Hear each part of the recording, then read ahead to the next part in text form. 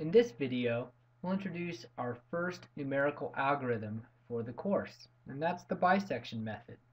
It's used to solve roots problems and can get us through the dead end that we encountered in the parametric analysis example last week.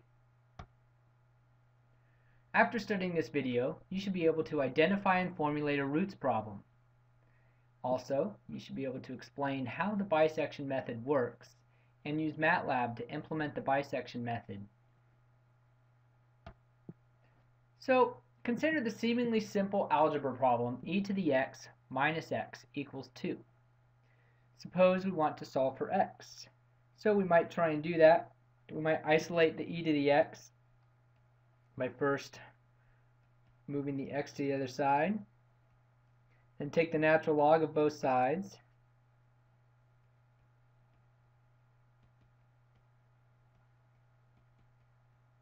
Simplifying the right-hand side, that just gives us x.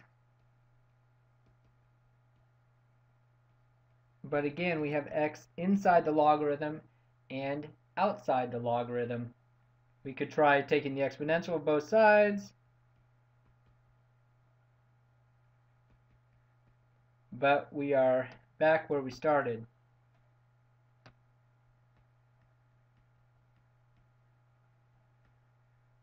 And this is an example of an algebra problem, a basic algebraic expression that we cannot solve analytically. This is impossible to solve using algebra. But we can solve it by formulating it as a roots problem.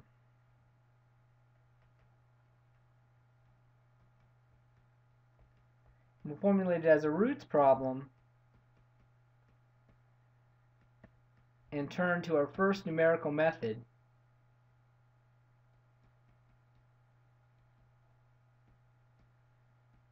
that being bisection.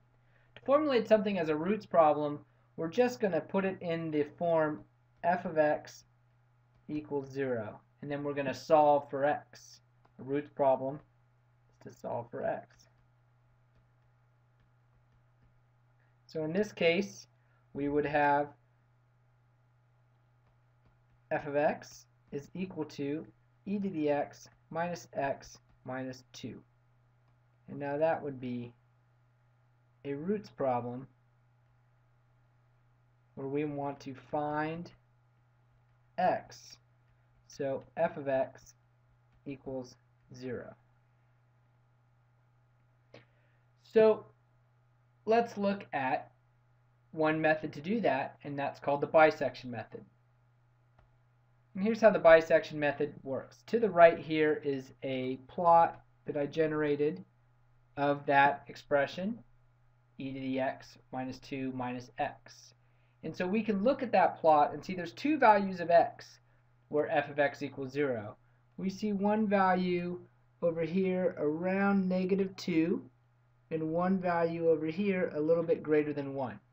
So we know we would say we have two roots of f of x. And we can use the bisection method to zero in and find what either of those roots are.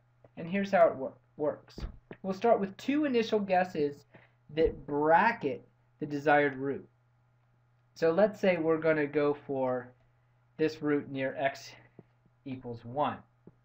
So we might say that those guesses are xl is equal to 0 and xu is equal to 2.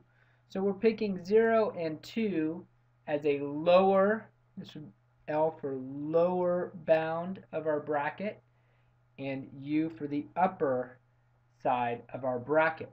And we can represent this as our initial bracket goes from 0 to 2. And then what we're going to do is we will divide the bracket in 2. So we'll divide the bracket in 2. We could define some xm as xl plus xu over 2. In this case, that will be 1. And then what we want to know is, well, which half of, now we have two new brackets, one between xm and xl, and one between xm and xu. And we want to know which bracket includes the root. And we could do a simple test, evaluate f at xm, and multiply that by f at xl. If that is less than 0, then the new bracket, the root falls between xl and xm. If it's not less than 0, the new bracket falls between xm and xu. And then we'll just continue doing this until the stopping criterion is reached. And recall from the error analysis video, that stopping criterion is reached. We have to define an approximate relative error. So our approximate relative error would be EA is equal to xm minus our previous estimate, all divided by xm, and we are going to iterate or continue steps 2 through 3, recalculating the bisection until our absolute value of EA is less than or equal to some stopping criterion.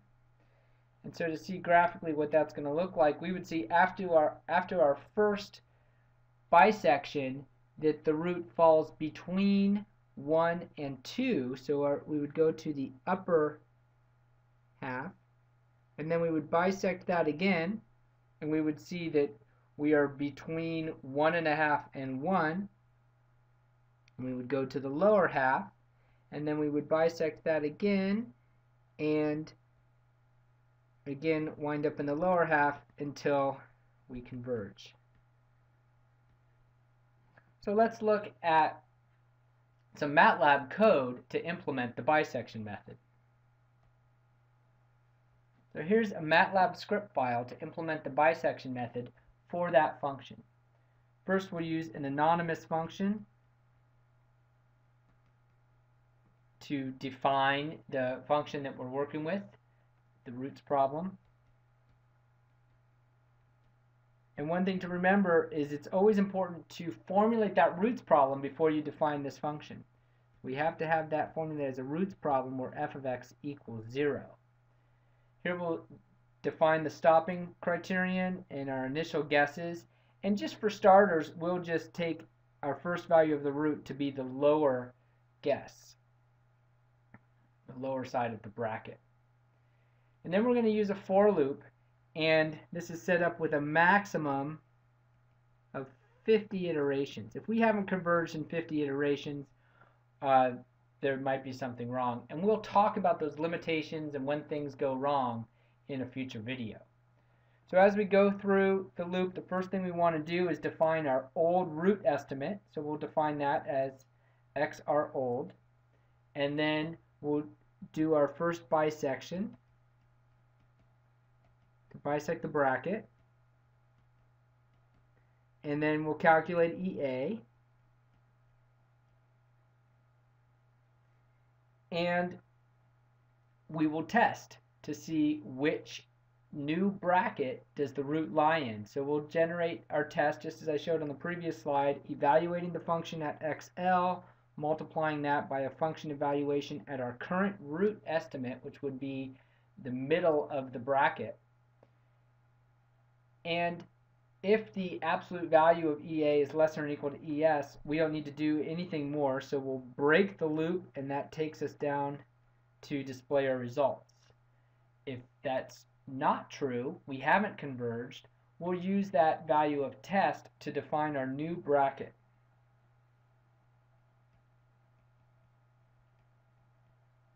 So our new bracket will either be between x root and XL if test is less than 0, or it will be between x root and XU if the test is greater than 0.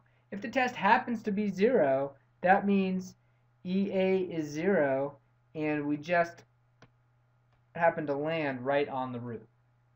And then the last section of commands here is to display the results.